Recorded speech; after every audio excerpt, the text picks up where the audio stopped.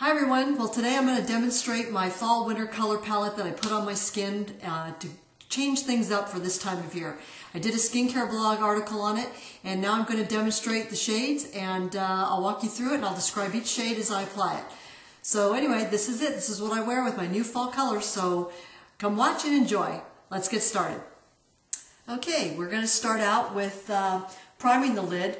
Now, unlike a lot of eyeshadows out there, ours are not just colored micas. We actually formulate them into an eyeshadow base, and they have great adhesion. So all I'm going to prime my lids with, believe it or not, is, let me get this, is my Perfect Balance facial toner in a spray bottle. So I'm just going to kind of spritz the outer lid with a little bit of moisture, and then I'm going to get reach for my brush here. I'm going to start with blushing, very, very muted type of a rose, another dusty rose shade. And as you can see, it's a very beautiful, very soft, muted rose. And again, I spritz my lids because I like it to adhere quickly, and I like the color intensity of this shade. Also, because it is a lighter shade, definitely come over into the little corner of your eye near the tear duct. This will widen your eye and make it look better because my eyes are a little close set, plus they're small. And I just kind of go all over and apply it. You can also get the same with a moisten brush, but I find it's just faster and easier just to spray my lids. Cat lids getting a little dry, and let's do it again. And what's nice is it just helps set your makeup too while you're putting it on there. I love this shade, and it's got just the perfect sheen to it.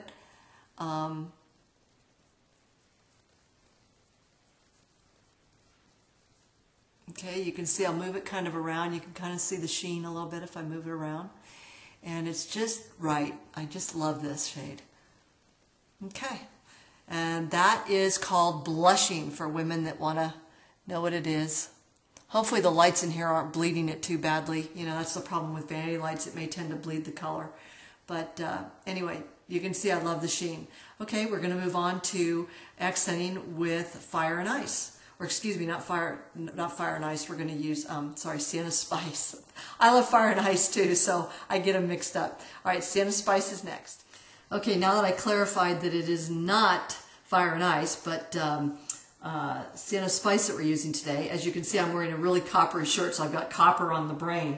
But anyway, now we're going to get out my little angled brush, and I have a very tiny eye, so I talked about these in my tutorial. These are very narrow bristle, so they define my eyelid better, and I can place the minerals right where I want them. So this is a beautiful burgundy color tone that in this one.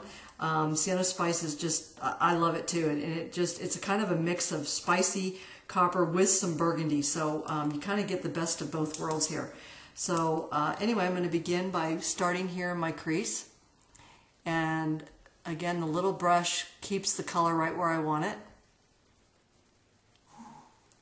As you can see, it's a deeper tone, but it's not so deep that it really jumps out at you. I mean, it's just the right amount of color. I love it.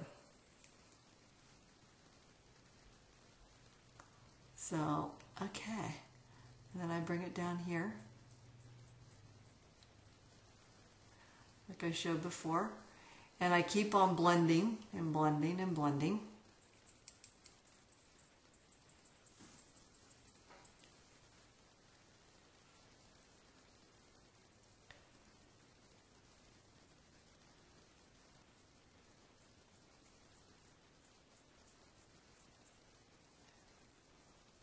Another way to define that crease, and it's a little tip that I've learned from other makeup artists, because I'm certainly not one, is to leave your eye open and to take your brush and wedge it up into the actual natural crease and to go back and forth just like that. And that lays down the majority of it right where you want it for accuracy. And then of course you can blend up into the brow bone and soften it. So anyway, you can see how that's coming. That's looking pretty good. And I tend to let the crease color go on a little more muted, so I don't spritz my eyelid before this one, and I don't apply this wet. Now you can, it makes a great liner color, but I like it, you know, more muted because I get enough intensity just by doing it, you know, really nicely with delicate sweeps and not overpowering the eye. Plus I try to also create an artificial crease for me because I also have one eye especially is a little droopier than the other.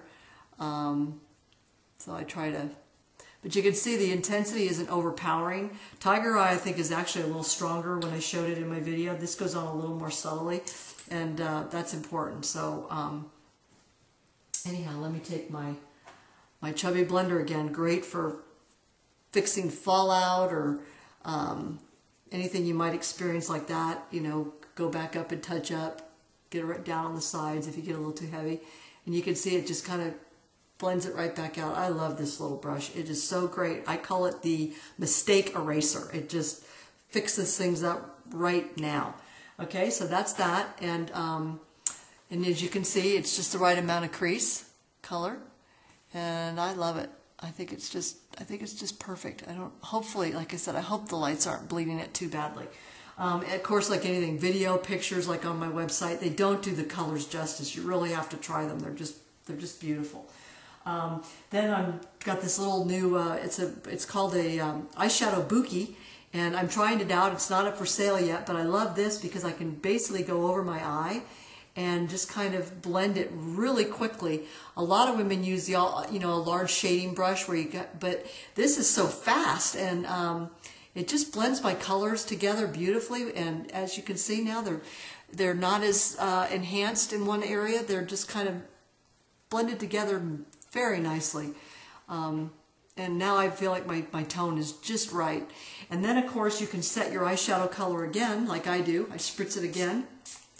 And what this does, I kind of blow on it a little bit with my hand to dry the eyelid, and that helps set the mineral powders that much more. So when you talk about primers, you really don't need a primer with ours. They stay on pretty much all day. So, and even with an oily lid, no amount of primer is going to keep your eye from creasing in the lid. So, but as a whole, our minerals do much better, even on oily eyelids, for staying put all day long.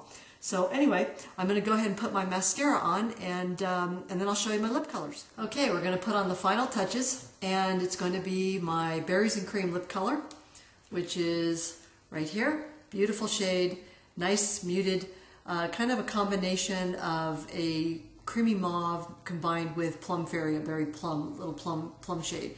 But anyway, I'm going to go ahead and put that on now.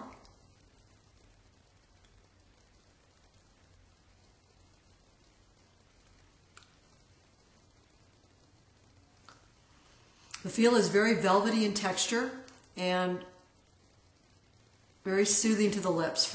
Definitely heals dry, chapped lips. So it kind of doubles not only as a lip color, but also as a healing emollient for, as we know, the cold winter weather. Chapped lips are no more. Now I'm going to go up to our Copper Spice, which is going to be my top coat in the lip glaze. And I'll show you a little bit of it first on my finger, so you can see kind of what it looks like.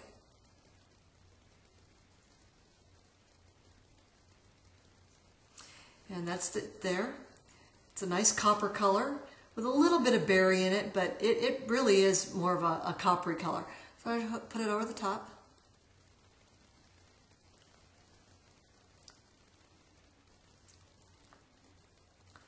So as you can see now, it just kind of deepens my lip color a little bit and gives it a little more pop with a little more shimmer, which is what I like.